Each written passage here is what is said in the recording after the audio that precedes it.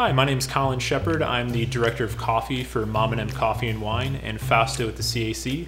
Today with Roasty Coffee, we're going to be looking at the Breville Creatista Plus. It is a home espresso machine that uses Nespresso pods. So we're just kind of like going to do a quick run through the machine here. So on the machine, you'll press the start cancel button to turn it on, and it does feature a full color LCD. And when it loads in, there's a couple different drink options. You can make espressos, ristrettos, lungos, flat whites, lattes, cappuccinos, latte macchiato, as well as a standalone milk steaming option, steam purging just to kind of like clean milk out of the steam wand. And there's also a maintenance, full maintenance menu in there, as well as just a couple different settings.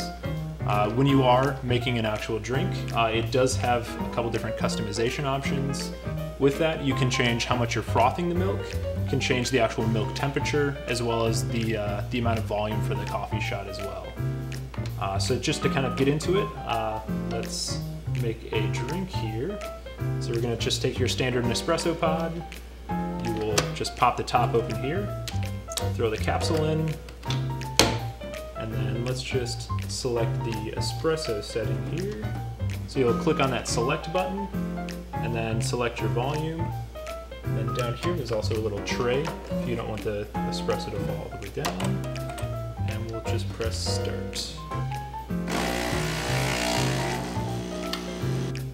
And just like that, you have a nice quick espresso for in the morning. Don't have to dial in the machine or do any work more than just throwing a capsule in and pressing start. And now we're going to touch base on steaming the milk. So you'll actually just use the scroll wheel to go over to the milk option. You'll just select it, and then we've already got some milk in here.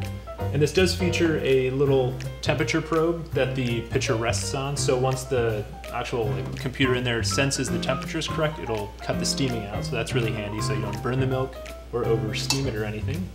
So you'll just lift it, make sure that pitcher is on the actual temperature probe, and then you can select your temperature for the milk. We're just going to set ours to hot, and then you can also select the froth level. We're just going to keep ours at the default setting. You just press start, and it should start steaming the milk. Alright, and once the milk is done, you will just lift the steam wand, take the pitcher out, and it should just automatically purge the steam wand.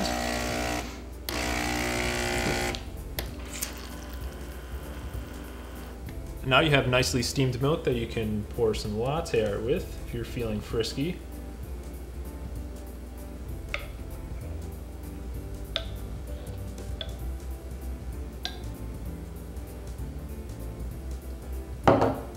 And just like that, you can make a cappuccino or a latte at home with just a few minutes of time.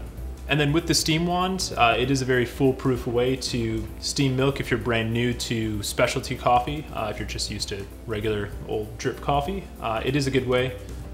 You won't burn the milk because it has that temperature probe in there, so it will keep the milk perfectly frothed and at just the right temperature for you. Another good feature about the Breville Creatista Plus is that when you lift the actual handle here, it does drop the pod into a handy little tray here.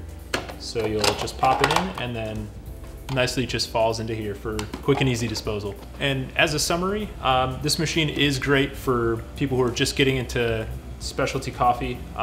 It's great if you want to have an espresso-based drink in the morning rather than just a standard cup of coffee, and it does use those Nespresso pods.